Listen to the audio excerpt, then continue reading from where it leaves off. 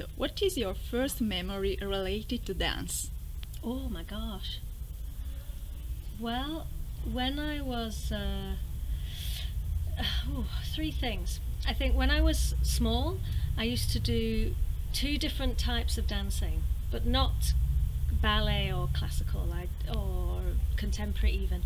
I used to do clog dancing with clogs, Lancashire clog dancing, and Yugoslav folk dance, because my father was from former Yugoslavia. So I used to do lots of folk dance, so British folk dance and Yugoslav folk dance. But also when I was really small as well, I used to go to the local library and borrow books and copy the positions from the book in the living room with a chair and on furniture and often crashing about. Yes, okay. And Yeah. if you could choose three steps Three steps. or movement to Yeah. represent dance, Oh my God. which would you What would they be? choose? I don't know, like running, skipping and leaping. Yeah. Okay, is Yeah. there any music or sound or soundtrack Yes. meaningful for you or for your work? For my work. Yeah. Well, interesting. My recent work, the past few years, I've had no music, actually.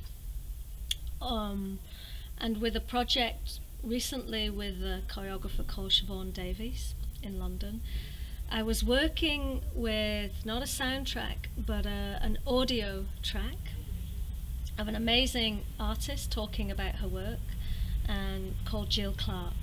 So back in 2011 she gave a talk talking about her work, about dance, but about education and philosophy, science, neuroscience a bit. It's very inspiring.